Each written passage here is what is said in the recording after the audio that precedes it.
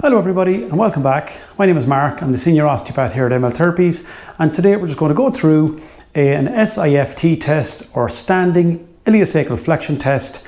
It's a side indicatory test for pelvic dysfunction. It's not a specific diagnostic test, it merely tells you which side the primary side of dysfunction is in relation to the innominates or the sacroiliac joint itself. A later video we're going to be discussing a sacroiliac over illiosacral, which is a separate test which is seated over the standing illiosacral flexion test. So our first test is our standing illiosacral flexion test. So what we do here is we ask the patient to stand with their feet shoulder width apart without shoes. We place our hands across the iliac crest. At a 45-degree angle we drop our thumbs down.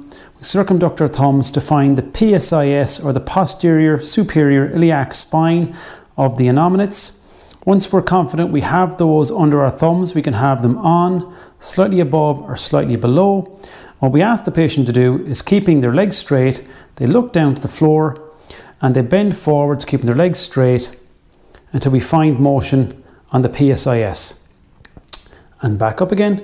Now in this case, if we notice on our right hand side, which has been previously diagnosed, we have a right side that moves first and furthest.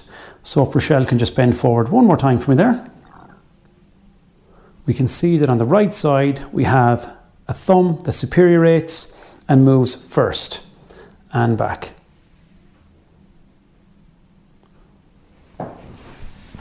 So this next test is our seated flexion test. We ask the patient to grab a seat, place the feet flat on the floor, place the knees out to a slight V. It's the same landmarks, hands across the iliac crest, 45-degree drop. We find the PSIS, and similarly we ask the patient to look down, drop their hands down between their legs forwards and flex forwards. Now in this case we have a bilateral equal flexion, so in this case we have a negative seated flexion test.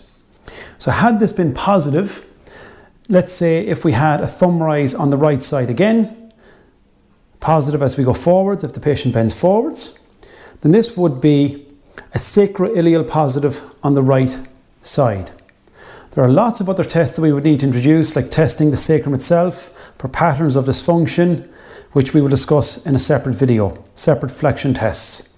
But this again, if it was positive, would note a sacroiliac dysfunction, which is more diagnostic than our seated standing flexion test. So our seated flexion test overrules our standing flexion test. I know it can be a little bit confusing, but once you get used to it, it's actually not that hard at all.